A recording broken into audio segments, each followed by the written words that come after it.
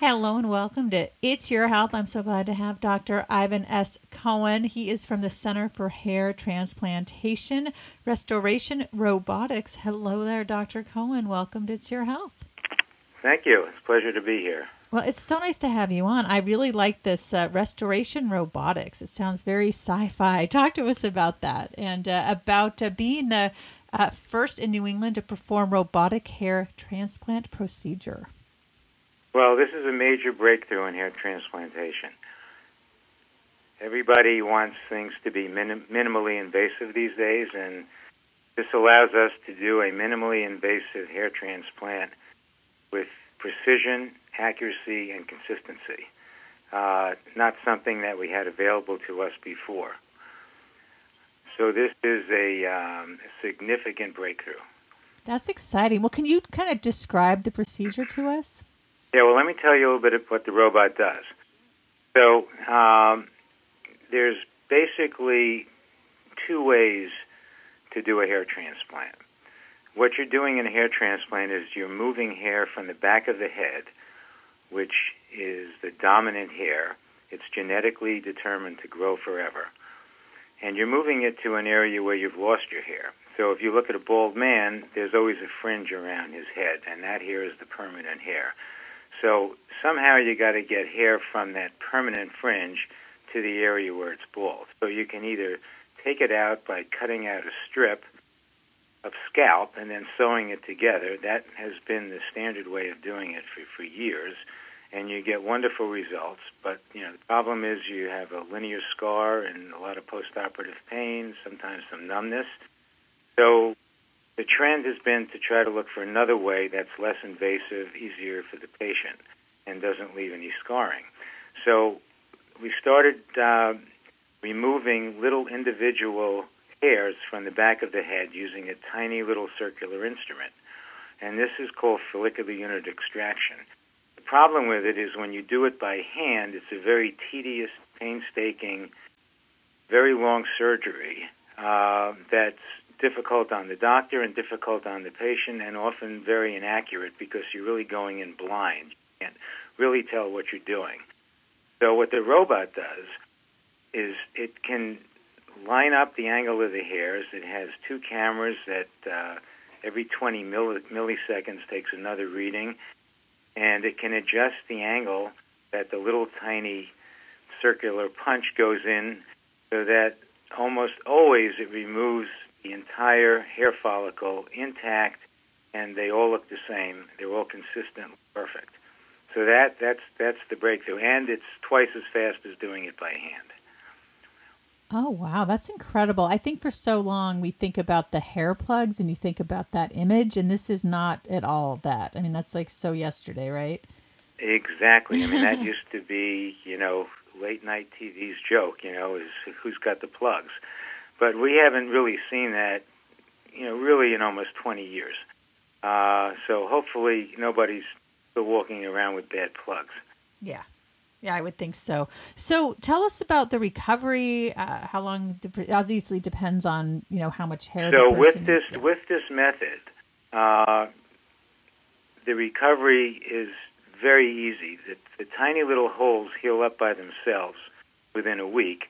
But, the night of the surgery, I prescribe pain medication to everyone, and I don't think anyone has taken it since we switched to the robot. Oh, wow. So people are comfortable that night, and they're fine the next day. They can go back to work. They can resume their athletic activities a lot faster than if you did it the traditional method with stitches in the back. So the recovery time is much, much shorter.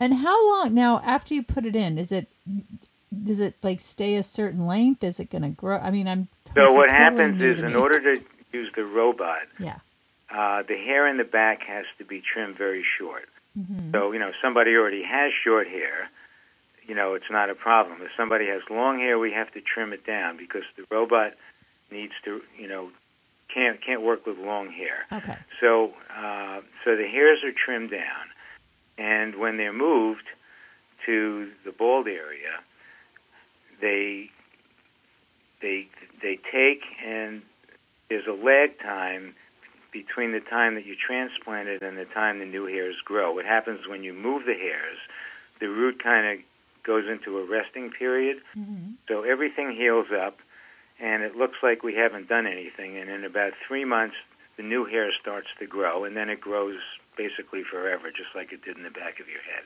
Wow. So if you wanted to, like, because it seems like a lot of times with hair transplants, and this is probably, again, from years ago, it always seems kind of short and spiky, but you can actually grow it out? Well, to a little basically bit? what you're doing is you're just moving the hair follicle, the root of the hair, from the back of the head to the front of the head, or wherever you need to move it to. And once it's there, it just continues to grow just like it did in the back. So it's basically just like transplanting sod. You know, you move the sod and you plant it, and then the grass grows. So this is what happens on your scalp. You're moving the roots, you plant them, and they grow, and they continue to grow. Oh, my goodness. That is so exciting. When did you know you wanted to get into hair restoration? Well, you know, when I first went into practice, I didn't really know anything about it, and it was a relatively new field, and it just appealed to me. And, you know, I've watched and participated in the changes that have occurred, you know, over the last 30 years, really, and it's been remarkable, you know, that... you know, we've gone from the plugs to really undetectable hair transplants. Wow. Now, how many of these do you do, like a week or a month, or is it? Well, I do one every day. Oh, my gosh. I've been doing that for many, many years. Wow. So that's thousands and thousands of procedures. Now, is it pretty costly, or is there I guess it depends, obviously, on how much hair you're missing. Well, the cost depends on, you know, the numbers of grafts that we transplant. So, you know, somebody's just, you know, starting to lose it in their temples, you know, they have a receding hairline, that's going to be much less costly than somebody who's bald and wants to, you know, replace the whole scalp. So it could vary from, you know, as little as $3,000, you know, maybe up to $12,000. So there's a big range. It just depends, you know, how much you're going to try to accomplish. Now, on your website, do you have before and after photos so people can get an idea of what that people look like? 'Cause it's men and women. Right. So I mean, you know, I mean, it's a remarkable change, and you know, like I said, I mean, you should not be able to tell that someone has had a hair transplant. That's why you know, you don't really see good hair transplants, because you shouldn't be able to tell that they are hair transplants. Ah, okay. I get it. Well, give us your website. So the website is dricohen.com. Or if you just Google, you know, hair transplant Connecticut, or Google hair transplant in my name, it'll come up. So it's dricohen.com.